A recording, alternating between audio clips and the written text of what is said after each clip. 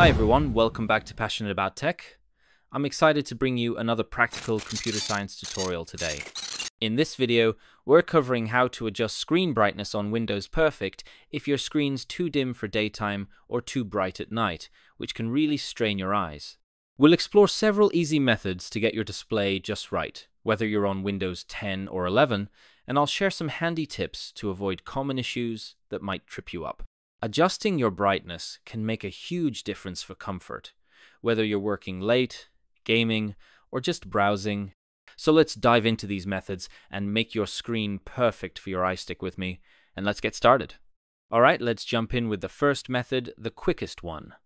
Click the battery or network icon on your taskbar that's in the bottom right corner near the clock. A quick settings panel pops up. Look for the brightness slider with a little sun icon next to it. Slide it left to dim the screen or right to brighten it. Super easy, right?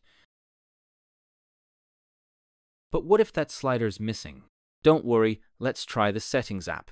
Click the Start button, type Settings, and hit Enter. Then go to System and click Display. Under Brightness and Color, you'll see a slider. Move it to adjust your brightness. If you notice your screen keeps changing on its own, auto brightness might be on. Toggle off Change Brightness automatically when lighting changes to take full control.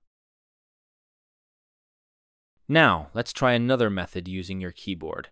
Many laptops have brightness keys. Look for sun icons on your function keys, like F5 or F6. Hold the Fn key, then press the brightness key to increase or decrease. It's a super fast way to adjust without digging into menus. If those keys aren't working, your keyboard drivers might need an update, so check your manufacturer's website. Be careful, though, if your screen still doesn't change, you might need to update your display drivers via Device Manager. That's it for today's tutorial. If you found this helpful, please hit that like button and subscribe to Passionate About Tech for more awesome tech tutorials. Your support encourages me to keep creating content like this, so don't forget to click that subscribe button and turn on notifications. Let me know in the comments what brightness level you prefer. See you in the next video.